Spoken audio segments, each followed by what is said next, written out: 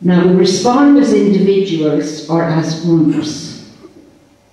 And an analysis and vision statements evolve. They don't always stay the same, because I like the idea of conditional. This is how I understand it today. My understanding is conditional. New facts, new information may come my way that will help me to keep shaping my analysis, to keep clearing my vision statement. So groups have to become pretty good at that. Now, I spent about an hour yesterday asking myself, why do I respond to a distress signal from a community? And I just picked out a few of what I've met as I've lived my life of 20 years. I respond, for example, because I have empathy with suffering communities and suffering groups. I respond because I've been instructed by my political party, my ideological grouping, to engage with this issue. It might get us some attention and a few extra votes. That person can be in your group too. Because I enjoy personal empowerment and the expression of my own leadership gifts.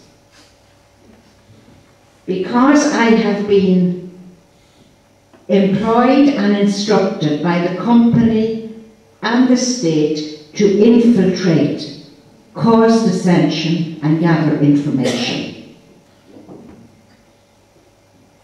These are the people in any group, and that's only 5 out of the 20 different reasons I was able to list of people that I have met in groups.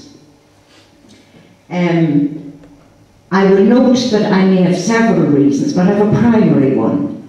And I will work only well with those I share that primary response with. And you know, people get so distressed about divisions and dissensions and confusions. Don't waste time trying to collaborate if you're finding it impossible. Split. I remember this happened in Eris, and they were so distressed. And I'd go away for a day and think about it. And I went back and I said, you know what? We've got to deal with this creatively. Cher has to negotiate 3 groups now. Last week they only had to negotiate 1 group. Because with my founding document, my vision statement, I can still stick to the key principles that maybe the whole group share. But I might do it better with a few people. I am in the table observers now, which only deals with one little element of the Eris. And only 4 of us. And we do great work. We don't spend as much time travelling or making phone calls or all the rest of it. So don't be afraid of suddenly, I remember realising that I will go myself. If I feel I'm keeping back a group, and I'm being really honest, the integrity of intention, I will move and I will form another group. For example, the table observers do a lot of observing, policing and judicial, but I'm also very interested in the Irish Convention, and I'm also very interested in the whole issue of the law of ecocide. But I don't impose that on my small group. I go and do that myself, or I join another group where that is the key issue. So that is one thing that I would particularly want to pass on to you. I'm almost finished now. The last little bit that I wanted to speak about was, books have been written about our campaigns and our work already. We have Into the West by Lorna Siggins, and we've Witness to Truth, a book written by Matthew Hassan Kuka, in which one particular chapter deals with the Ogoni issue.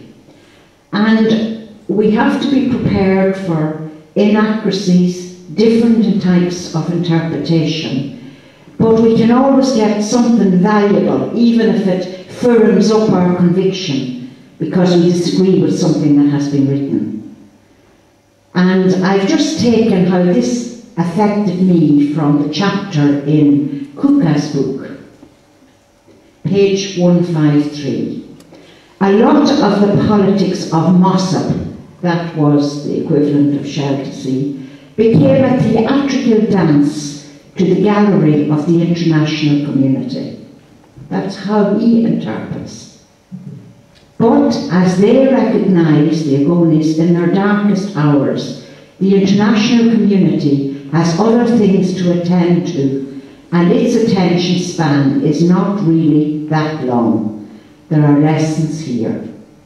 To me, that was not true, and is not true, otherwise we wouldn't be sitting in this room tonight, almost 20 years after the Ogoni issue became international news. The darkest hours, he's referring to the 10th of November, the day of the deaths of the Ogoni 9, all Western governments sent home their Nigerian ambassadors. So, why did they do that? Because like groups like you and me, no government will move unless they're pushed. And I looked at, we did this in a little exercise up in Erris recently, the UN investigation that happened in '96, and Nnimmo has mentioned one that happened in 2011. Amnesty International has produced significant reports. The Ethical Committee for Corporate Responsibility UK, church-based, has also done a report, and Platform UK, and the human rights defenders here in Dublin. Then I commend Earthwatch, Earth Rights USA. They spent 13 years on an Ogoni case in an American court. Day & Co., a company in London, have now taken up another Ogoni case, and Friends of the Earth Holland have taken up the case of 4 Ogoni farmers. So it can be quite distressing to read other people's interpretation of who we are, what we did. However, it gives me an opportunity to reaffirm that indeed that is not an accurate description of how the memory of Ogoni has remained within the international community. I promised you that I would read you a poem from Nnimmo's book. And I had only a minute to skip through them, so I've chosen one, and there's a lovely thing at the beginning. He says, these poems may be copied, reproduced, and performed without prior permission. The author must, however, be acknowledged at all times. So I thank you for the permission, and now I fulfill my duty of acknowledging you as the author. And the title of the poem I've chosen is Hopefully for a Season. Denied floodplains, parched nutrients drained, compressed, trained, retrained to flow on fancy geometric paths for a season. Mud plains and denuded mangroves, blunt toes pointed, entombed in embankments of putrid effluence, damned in concrete jaws for a season. Meandering snakes arrested, jailed in clamps, mud skippers sunk in toxic sediments, until heavens weep torrents, rainfall falls thousand to watery graves, global disasters democratized, hopefully for a season. Humanity caught napping at a moment's snap of nature's revolt at man's mega schemes, driven by torrents of greed and churning streets, turned seas, hopefully for a season. Thank you.